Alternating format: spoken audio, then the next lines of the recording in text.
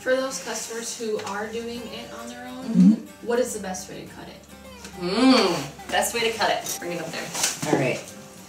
And I have a lighter shirt on, so okay. So if I pull this, there's straight lines of knots, and if Erin's hand was up here showing, you could totally cut right down there. these knots.